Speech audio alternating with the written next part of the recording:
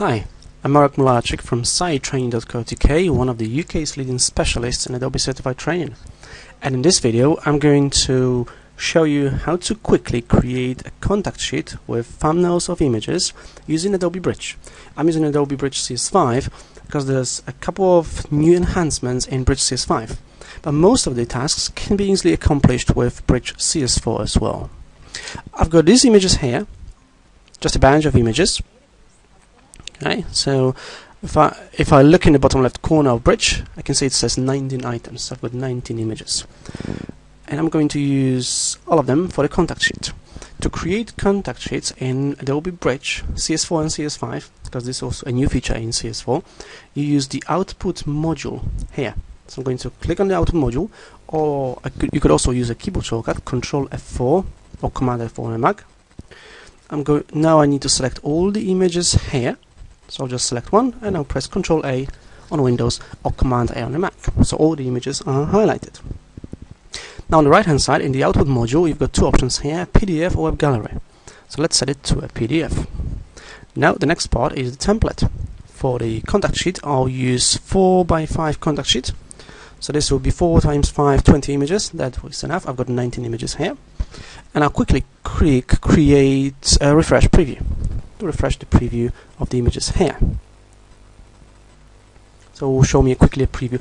Now your preview may look slightly different because someone may have played with the settings. So don't worry about that, we're going to customize that. Okay, that looks good. Now the way the output module has been created and organized is it's all in logical order. You start on the top and then you move towards the bottom. So the first section is the document section. Page preset. This will primarily depend on what you're going to do with this contact sheet. Are you going to email it or are you going to print it? Now if you're going to print it for a client, you would use a resolution of 150 ppi. That's the resolution used for contact sheets when they print it. If you're going to email it to someone, that's what we do very commonly nowadays, you probably change the preset to web. This will change the quality automatically to 72. 72 is the default resolution for the web. And the size will primarily depend on the size of the screen.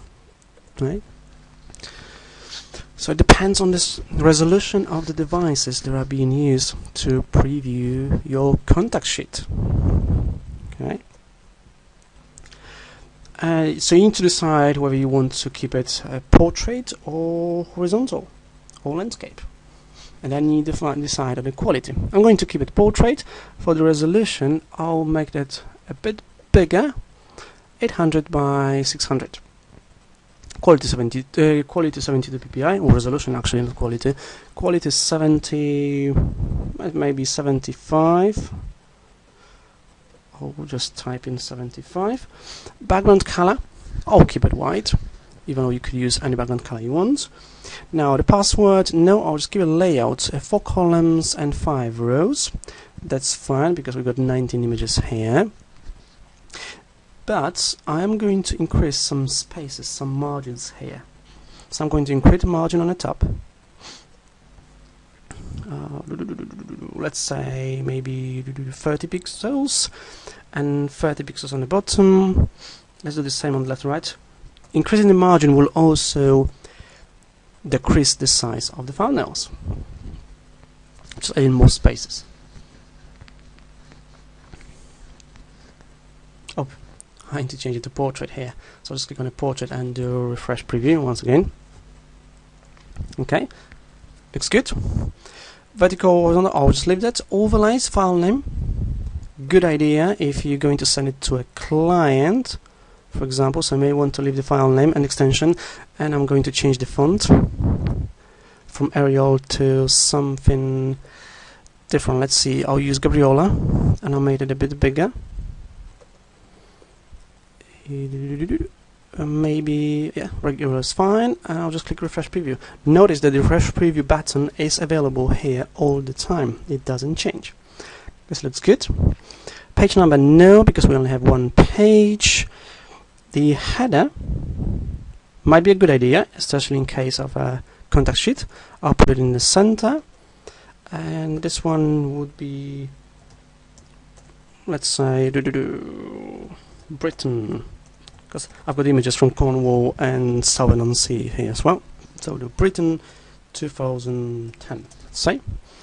Right, for the font, I'll use the same font, so I'll use Gabriola as well. I'll make it much bigger, so do 18, maybe even 20, and I'll hit refresh preview.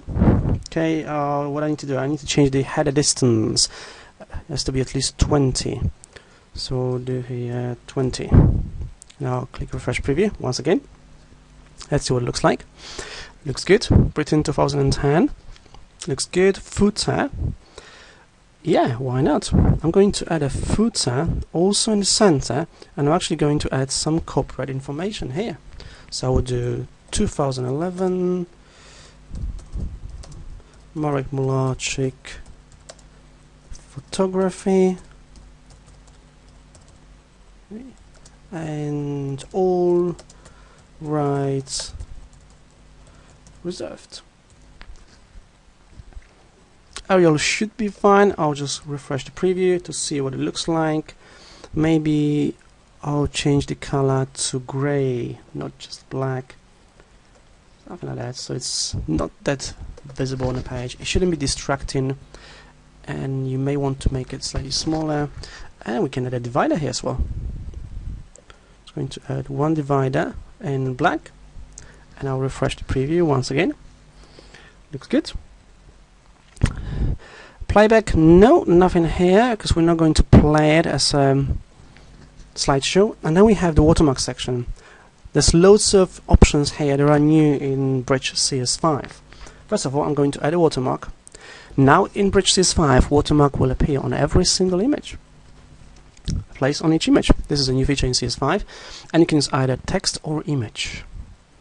In this case, I'm going to use an image, and I'm going to click on here to navigate to the image. Let's see what I could use. If I go to my documents and I do, let's see, something here.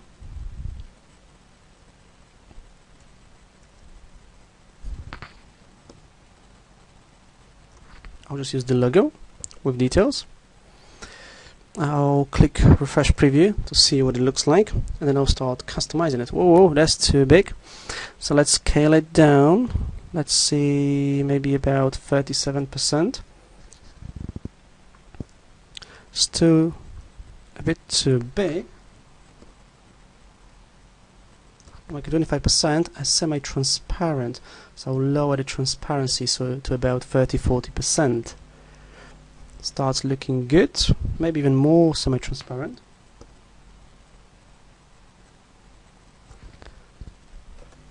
And again, just click refresh preview, maybe even more.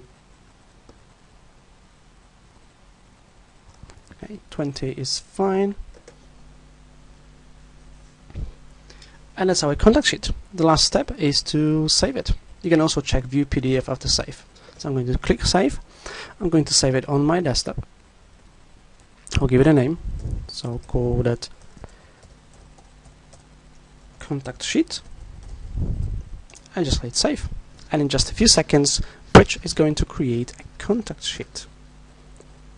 And that's how you create contact sheets within Adobe Bridge CS5. It says created. Thank you for watching. I'm Marek Mularczyk from sitetraining.co.uk and Photoshop Lightroom Bridge.co.uk. Thank you for watching.